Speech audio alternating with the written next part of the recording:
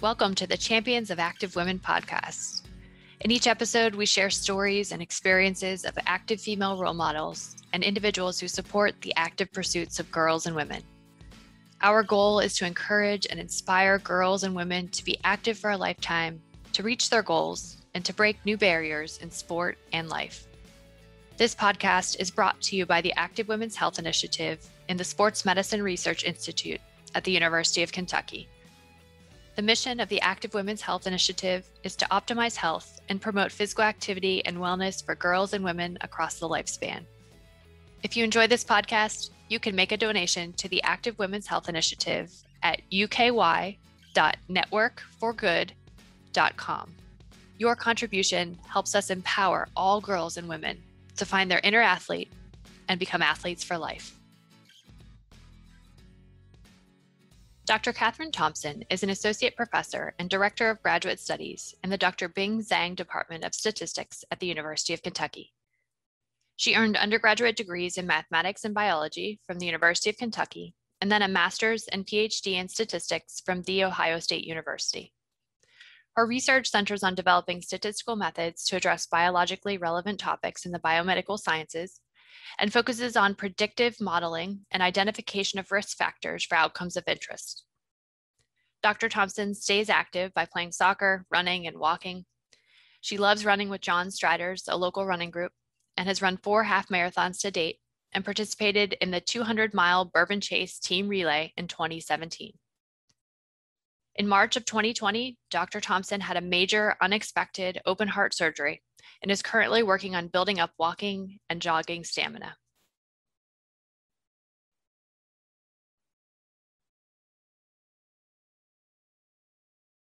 Welcome, Katie. Thank you so much for joining me today. Thank you so much for having me. It's so great to be here. So I want to start our conversation today by learning about your love of activity and where that started for you. Yeah, that's a really interesting question. I was thinking about this, and it really goes back to growing up. And so I grew up in Oldham County outside of Louisville. I have 2 brothers. One is 2 years older than me, Christopher, and one's 2 years younger than me, Benjamin. And the 3 of us just always ran together. And so I feel like we were always playing something outside, whether it be soccer, football, basketball, you name it. So it started really there, and then started playing soccer when I was really young, like 3 or 4 years old. So just always sort of been there, always sort of been a part of my life. Yeah, I've heard that from so many people, that siblings or cousins or just this general sense of, I just love to play, and that really is what has fueled a lifetime of activity, which I think is so cool. Mm-hmm. So you had your brothers there. Were there other important people in your life who were supporting your activity? Yeah, absolutely. I would say the next 2 that come to mind are definitely mom and dad. So as soon as I got into recreational soccer at age 3 or 4, they were driving us up to the fields all of the time. And so they were always encouraging us to play outside and play and be a part of teams and that sort of thing. So as that sort of morphed, I moved into playing select soccer when I was probably in middle school and continued that throughout high school. So always just kind of teammates, coaches, parents, family being there, and just it being a constant thing for us is really important. So were mom or dad athletes, or just supportive of you and your pursuits? Both really supportive. I know my dad actually was my first soccer coach. And so he was a baseball kid growing up, but moved over to soccer when we started playing, which was super fun. And I remember him playing indoor soccer when I was little and going to the indoor soccer fields to watch him. And then I remember mom being active as well. She used to go on walks during the summer and that sort of thing. So always just very encouraging. So, you've mentioned soccer a couple of times, and it seems to be the sport that kind of caught you from a young age. What was it about soccer that you loved? Oh, I don't know. I just loved it. There's just something about the sport that I just love. I think there's a big difference for me when I'm playing soccer versus growing up. Like, running, was always just sort of running. But in soccer, you don't really realize how much you're running or how much you're working. So that was always a big part of it for me. I was also terrible at anything that required hand-eye coordination. And sports never really came easy to me, not even soccer. But there was something about being able to kick the ball that I just loved. And I was certainly better at kicking the ball than throwing the ball. So going that route was really good. And then it was just, yeah, part of what I did for a long time. Yeah. And did you ever have any periods, it sounds like you did mostly soccer. Were there other sports involved there or just mostly soccer? Mostly soccer. My brothers played t-ball, and I think my little brother played basketball at one point, and then both ended up kicking football for a while as well. So I was sort of around other sports, but soccer was always my sport for sure. When I went to college, I did pick up ultimate frisbee, which was interesting. Yeah. And so it's a little bit of a twist. And that was sort of, my friends were playing it, and I discovered pretty quickly that it was the same runs as soccer, but with a frisbee. And so, but up until that point, it was really all soccer all the time. Yeah, it's interesting you say that because I've got a son who's 9 and he's really into soccer, and we're trying to find other things for him to do to just keep him diversified. And one of the things we found this summer was an ultimate frisbee league, and he's been having a lot of fun doing that too. Yeah, it's great. It's great. Also didn't require me to throw it as long as I was in the right spot and my teammates came close to me. So that was helpful to just run and catch mostly. Yeah. So, how did that transition? You had this love of soccer and just moving and being active in your youth. How did that transition into your adulthood physical activity? Oh, that's a great question. So I would say there were a couple of transition points as I moved mostly cities and schools. So when I went to undergrad, I went to UK and picked up ultimate frisbee, which was really nice because there was always pickup groups going on. I knew I wouldn't play soccer competitively in college. I did play some intramural pickup here or there whenever there was a choice, but frisbee was pretty much going on all the time. So I loved that, played that a ton. And then when I went to grad school, I ended up getting connected with a soccer league recreationally up there pretty quickly. But also started to run along the way. And it originally started because of an injury that I had from soccer. I wasn't allowed to play for a while, but I could run. And it was the first time that I had jogged without jogging being in order to condition me to play soccer better. And so it was just a totally different perspective on running. And from there, I ended up picking up running and carrying that out throughout adulthood. So did you like that immediately, or was it odd to be doing something that wasn't involving kind of a sport and competition with others? Soccer is very much a team sport. Running is very much not. So I imagine there were some real differences there for you. Yes, absolutely. And so the injury I had actually torn a hamstring. And so I had like 4 or 5 months of no soccer, no jogging, nothing.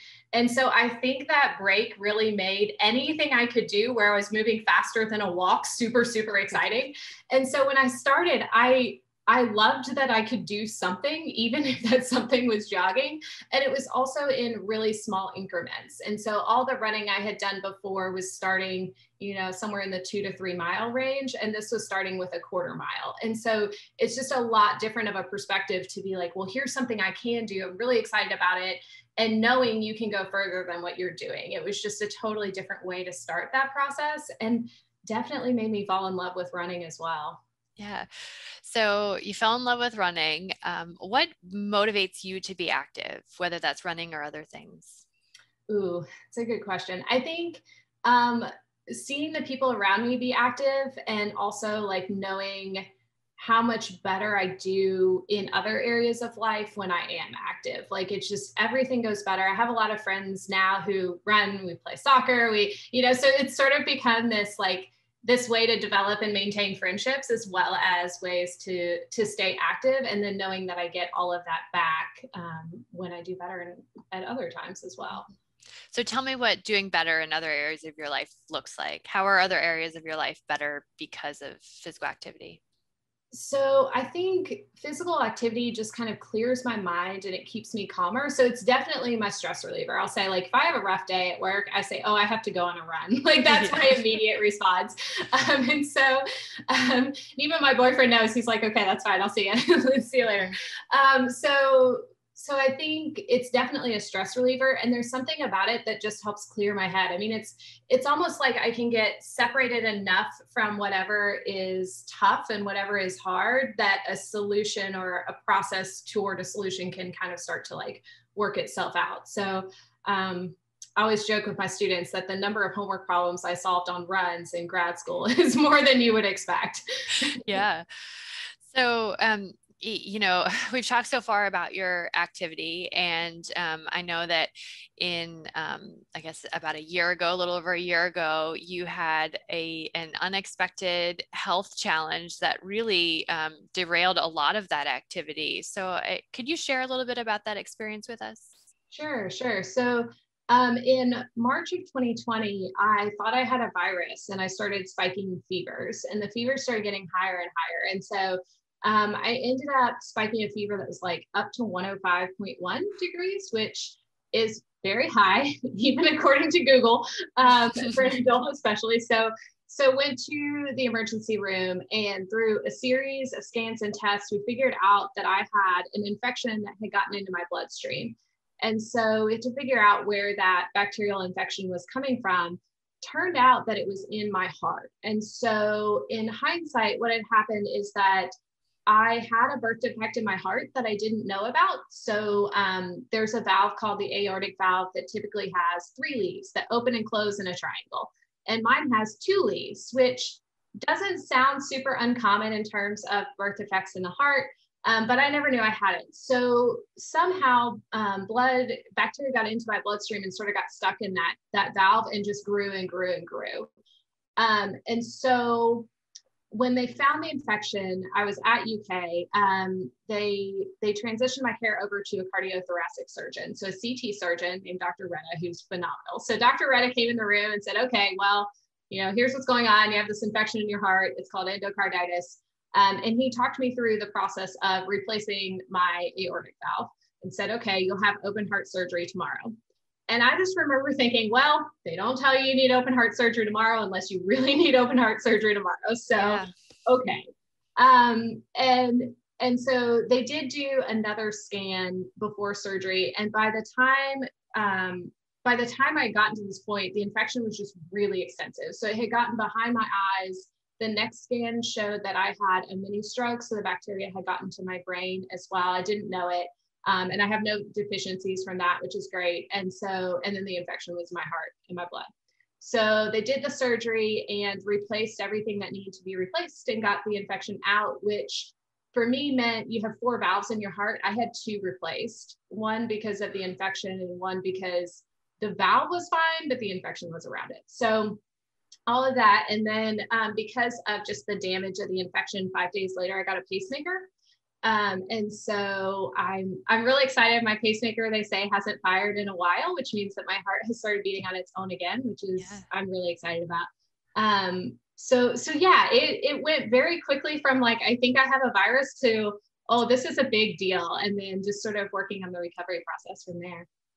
Yeah, I mean, it's just such a crazy story to go. I think the speed with which it happened, you shared with me that you ran your fastest half marathon in, I think, November of 2019. And then all this happened in the spring of March 2020, which is just, that speed is crazy to me. Yeah. And the best guess from the doctors is that I actually picked up the infection in November or December of 2019, which would have been like within a month of running that half marathon. Mm-hmm. And so I had no idea I was sick. I mean, I played 2 soccer games and went on 2 runs a week before I was admitted to the hospital. So I had no idea it was going on. And then that part is also crazy to me. It could be so damaging, but also, have you not know it. What role, if any, do you think that being active and healthy played in your treatment and or recovery? I think it definitely set me up for a good trajectory moving forward. I think being so healthy going into everything was almost like, I think being so healthy and so active going into everything like set me up really well when I had to start from scratch on that recovery and activity process. I do think, I've talked to doctors a little bit about it, and it sounds like pretty much my health levels are the thing that maybe masked the illness for for as long as it did, but also probably the thing that set me up to survive the illness. And so it's kind of this like, yeah, there's definitely two pieces to it. So I think it prepared me well for what was coming next, even though I had no idea that's what was coming next. Mm-hmm.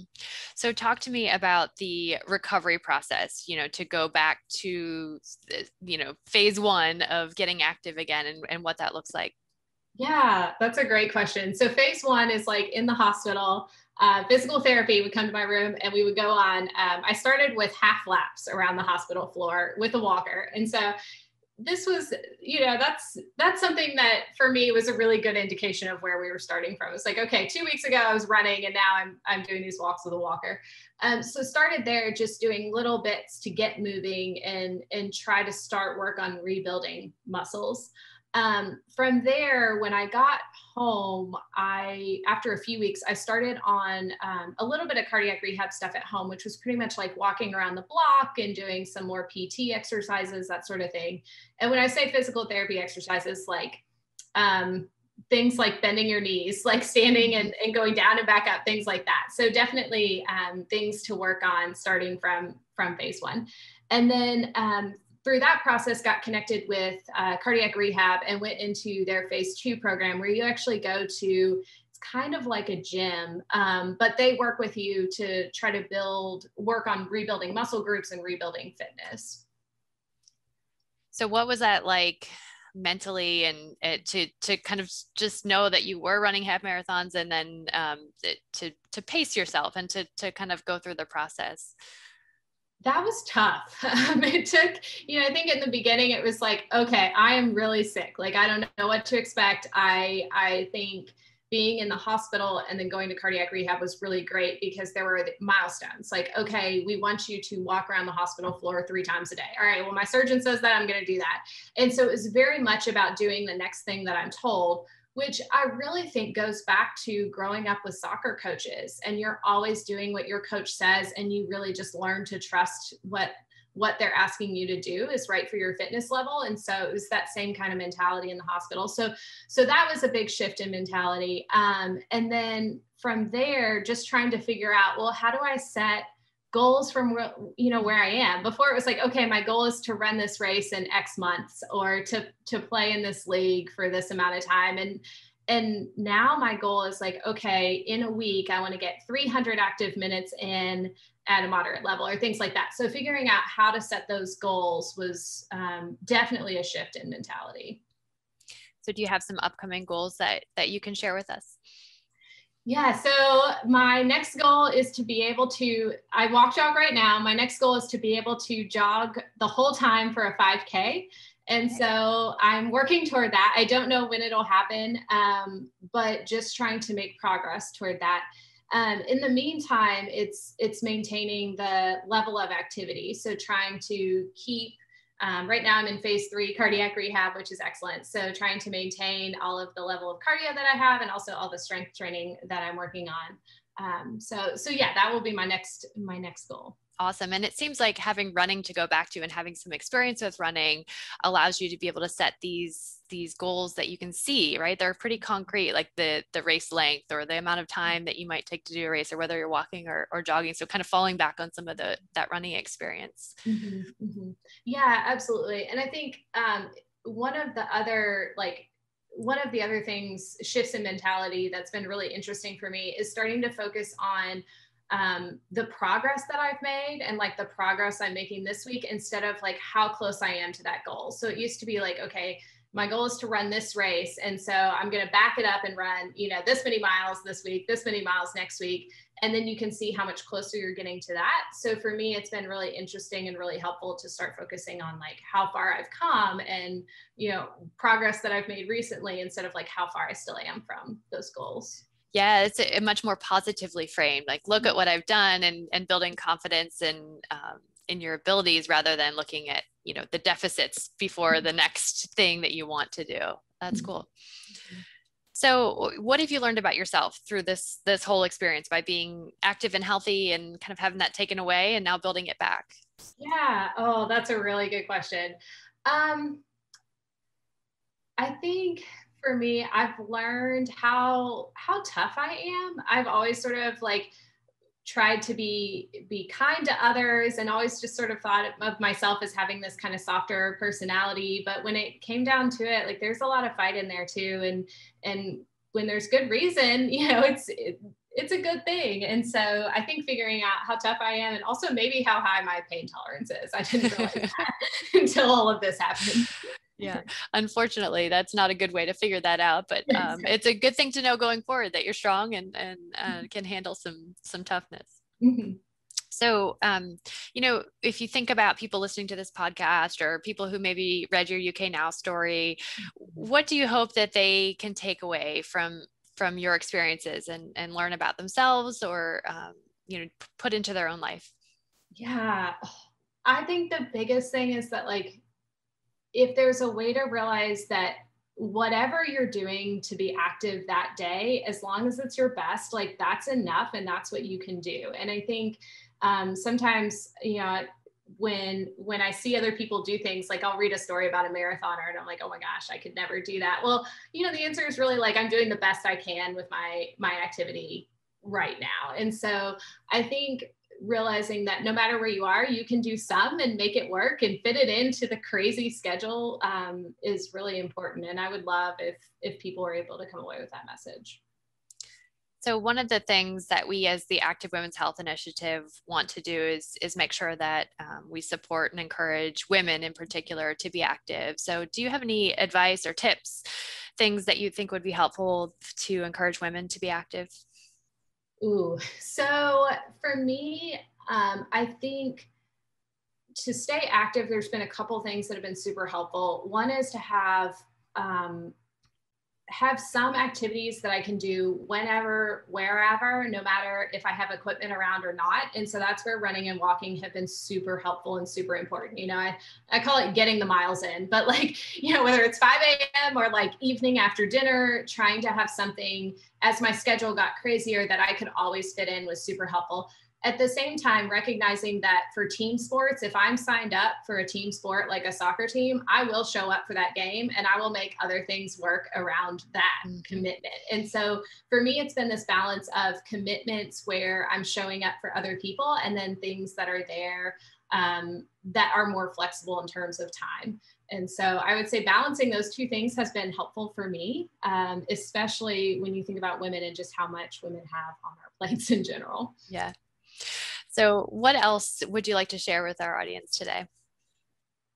You know, I think doing whatever we can do at any moment in time is the important thing. And so for me, being able to surround myself with people who encourage that and also try to be a part of encouraging others to do that, whether it be meet up for a walk after work or trying to fit active minutes in at different times of day has been really important and really cool. So I say, I want to encourage people like to know that even if you're like me, can't get up off the couch by myself, you can still work up to active minutes and whatever your goals are.